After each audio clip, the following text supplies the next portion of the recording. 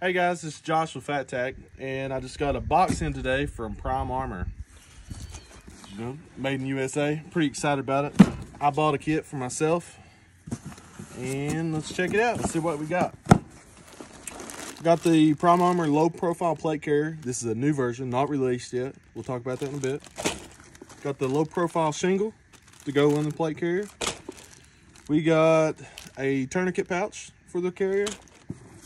We got their new laser cut molly pouch. And this is part of the new stuff, side armor for the low profile plate carrier. Got a backpack armor for our backpacks. And we got a non-padded sling. Check it out on fattack.com.